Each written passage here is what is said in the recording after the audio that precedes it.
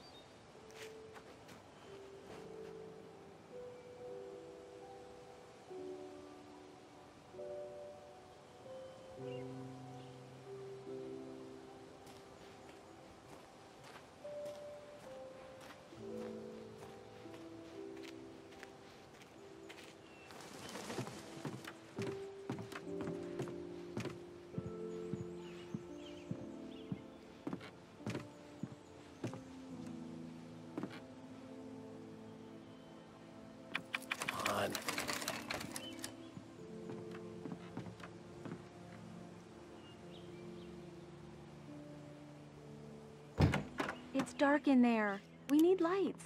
Can you figure out how to get the power on, honey? Sure thing. I'm on it.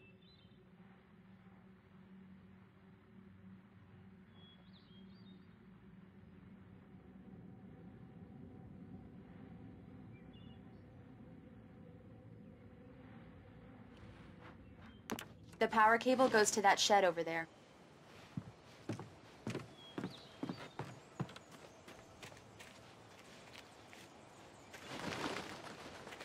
The island had once been the site for a love story. Maybe it would be that again.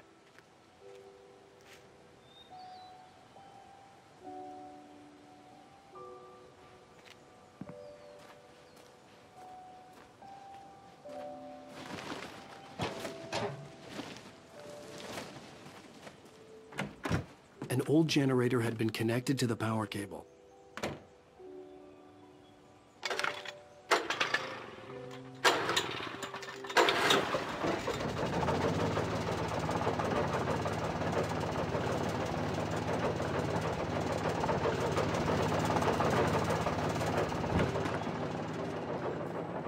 The lights are on! Good work, honey. I'll freshen up a bit and start settling in. Okay, I'll look around a bit. Sure thing! Have fun!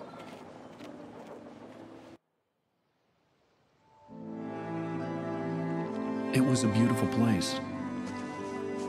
I told myself I could rest here, sleep here, and forget about my work.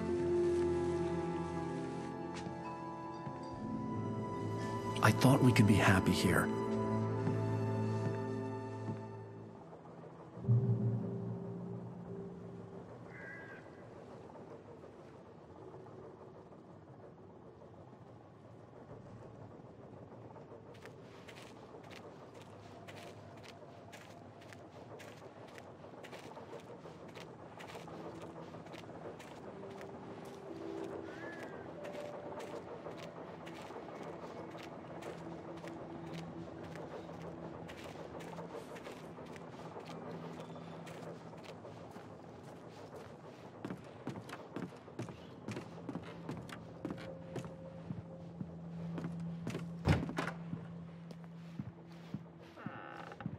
Alice?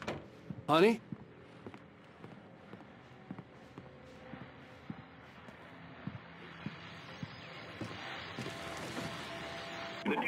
guests have already started to arrive. Just ran into one on the ferry. A famous artist, no less. We'll see if we can rope him into an interview later on. Now, let's go to the phones. Caller, you're on KBF-FM. Hi, Pat. It's Rose. Why, hello, Rose. What's on your mind? I know who that famous artist was. It was Alan Wake, wasn't it? He's my favorite writer. Well, Rose, I just saw him at the diner. Oh, I am so excited he's here. I'm sure he's glad to be here, too. Well, folks, I guess the secret's out. This is Pat Maine on KBF-FM. And now, some music. Great. So much for keeping a low profile.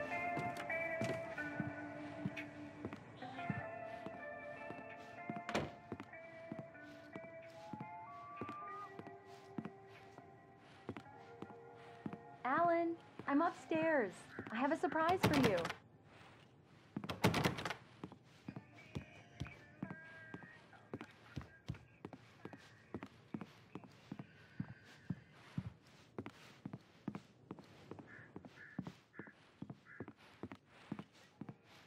Well, hello there. I'm not the surprise. It's in the study. Go take a look. Okay.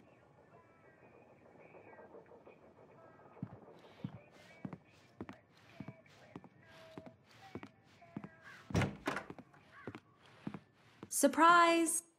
Alice? What is this? I guess I have a small confession to make. I thought maybe you could write here that a change of scenery would get you past... Damn it, Alice! Everyone Hey, hey, just hear me out! There's a local doctor, Dr. Hartman. I read a book of his. He has a private clinic here. He specializes in helping artists. So now you want to get me committed? No! It's not like that. That's not... Alan? Alan? Just don't! I don't want to hear it! God damn it, Alice! God damn it! I knew she wouldn't follow me in the dark. I needed some time alone to think things through.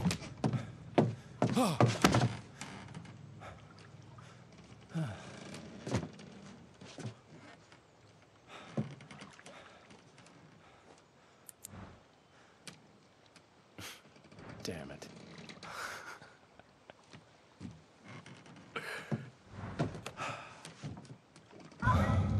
Alice? Alice? Alice! The cabin had gone dark. All the lights were out.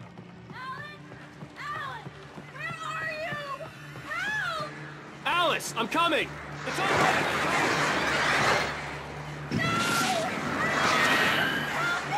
What the hell?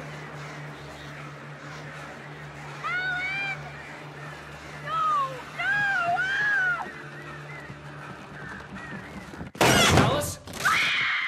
Alice?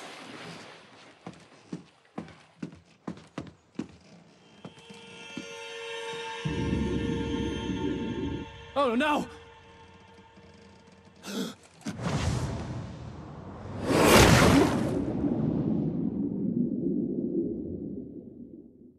Keep going, Alan. Wake up. Alice?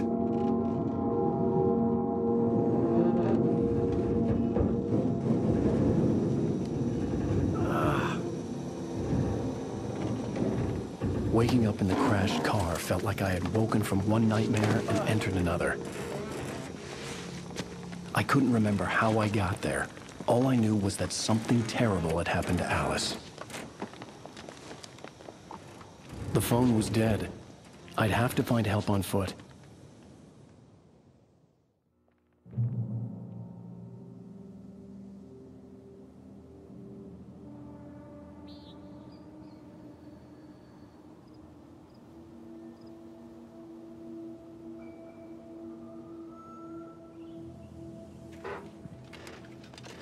Among Alice's things was a book, The Creator's Dilemma, by a Dr. Emil Hartman. Seeing the book brought back my fight with Alice. I didn't like it, and I didn't like the guy's smug face on the cover either.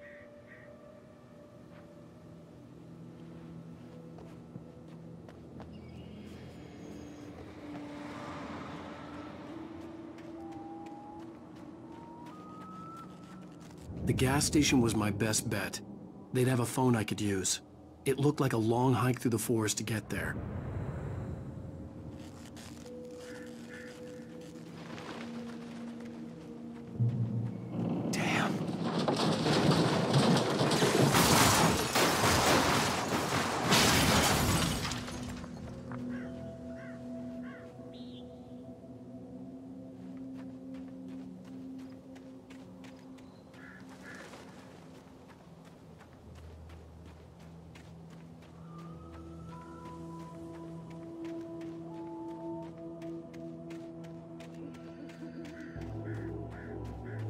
Hello?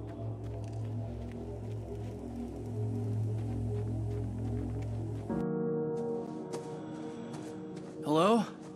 Is someone there?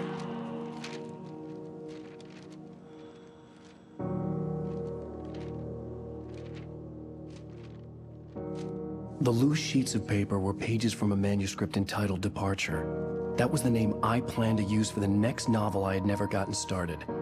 I was named the author. I hadn't written it. I couldn't remember writing it. In the scene on the page, the hero was attacked by an axe murderer in the woods at night.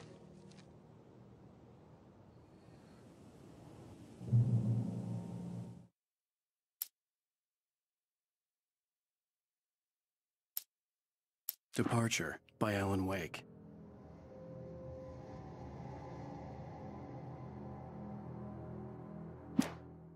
The man turned to face me. His face was covered in shadows. It was hard to make him out in the darkness of the forest that surrounded us, but the axe he lifted was plain to see. It glistened with the blood of his victim. He grinned madly. The shadows were alive, distorting his features. It was a scene from a nightmare, but I was awake. The Taken stood before me. It was impossible to focus on it, as if it stood in a blind spot caused by a brain tumor and eye disease. It was bleeding shadows like ink underwater, like a cloud of blood from a shark bite. I was terrified. I squeezed the flashlight like my life depended on it, willing it to stop coming any closer. Suddenly something gave, and the light seemed to shine brighter. I heard them before I saw them, swooping down from the sky and screeching as they came. I spun around just as the cloud was upon me. For an instant, I stared into 100 dead eyes, black pearls glittering in the darkness. I raised the flashlight and the swarm exploded like fireworks. Feathers burned, turned into ash. I couldn't hear my scream above theirs. At first, I kept finding the pages as if by accident. The book I couldn't remember was either a terrible and true prophecy, or an act of creation that had rewritten the world. I began to hunt the pages feverishly, for they held the answer to the mystery. With it, I could save myself. With it, I could save Alice. I stepped into the gas station's garage. It was dark and quiet. The place was a mess. It looked like someone trashed the place, or that there'd been some kind of fight. Light spilled into the room through an open door at the back, and I made my way toward it. Without any warning, I was blinded by a bright light. An old portable TV on the shelf had come alive by itself. Impossibly, I could see myself on the screen, talking like a madman. "The cabin on Cauldron Lake?" she asked. The sheriff looked at me suspiciously. The early morning light flooded through the office windows. I would probably never have gotten out of the woods alive without her help. But I couldn't tell her the truth of what I'd faced the previous night. She'd think I was lying or crazy. She'd lock me up, and she wouldn't help me find Alice. Stucky spat on the garage floor and tried to shake the cobwebs from his head. Ever since the couple never showed to pick up the keys, things had been fuzzy. A feeling caught his attention. Stucky looked up and stared as his brain tried in vain to process the horror before him. He stumbled back, knocking over a can of oil. A black pool spread across the floor while he struggled for a brief moment, then let go as the unrelenting darkness engulfed him. Rose knew she had been gushing, but right now, she didn't care. As far as she was concerned, her brief meeting with Alan Wake was literally the high point of her life. She watched as he got in the car with his wife. She was pretty, confident, at ease with Wake. Not like Rose. They were perfect for each other. She'd have given anything to be called their friend.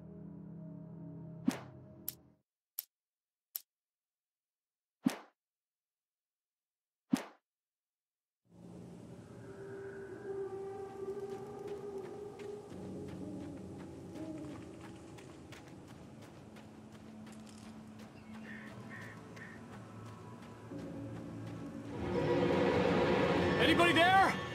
Please, I've been in an accident.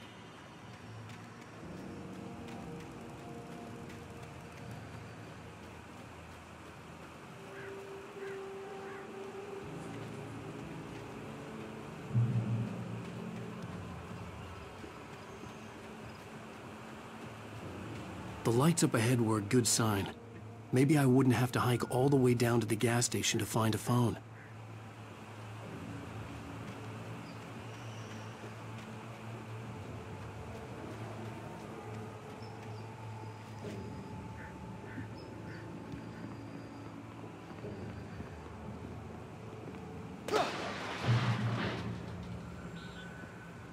Anybody there? Please, I've been in an accident.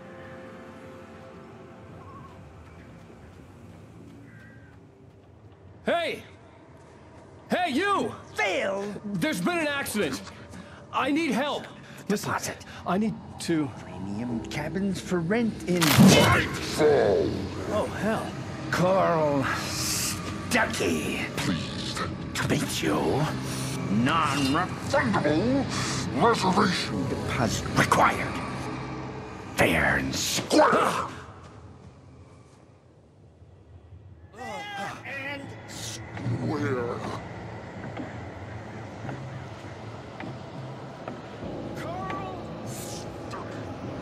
Pleased to meet you.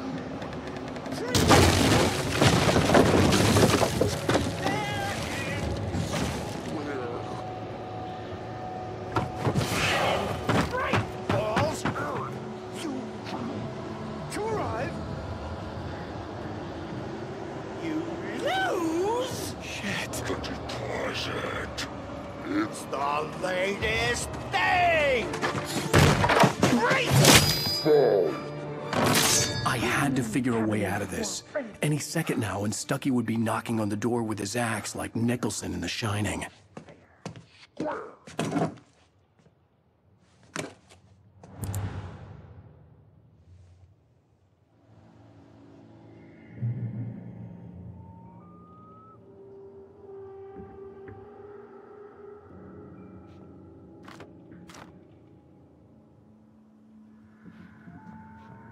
During your recommend trying Nordic walking. it's the latest thing. Testably. Yes. Proven. Let Right you Falls Sheriff Station. Oh, may I... Hello? You can see the sights and keep those cholesterol levels. The spirit.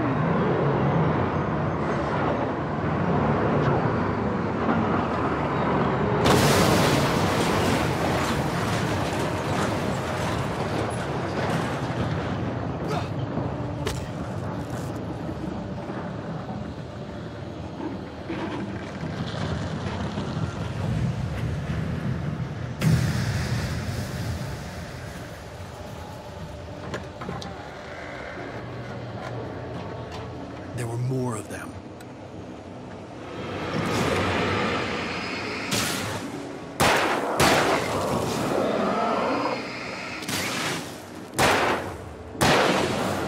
My head pounded with the concussion.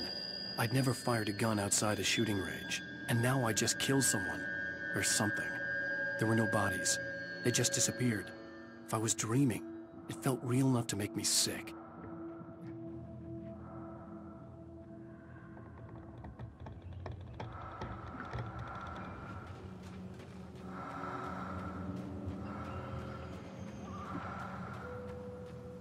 Eerie hand-painted graffiti was revealed by my flashlight. Someone had hidden a chest of supplies near it.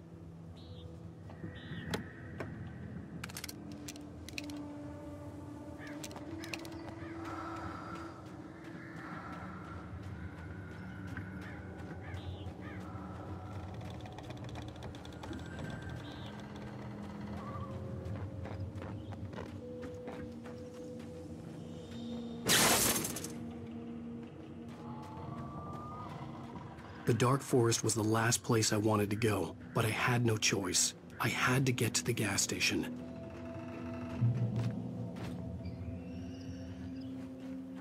It's rabbit season.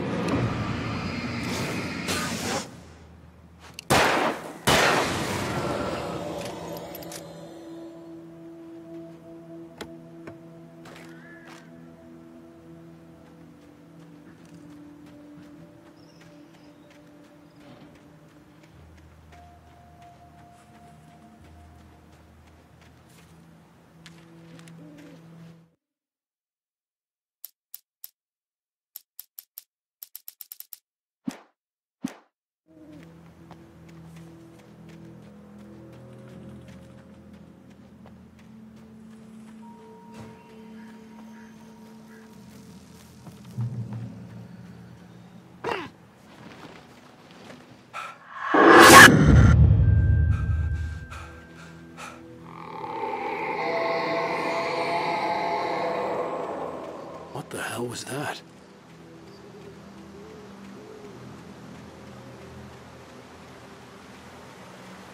When I saw the river below, something uncoiled itself inside my head. I realized that I'd have to find a way across. I didn't even want to look at the water.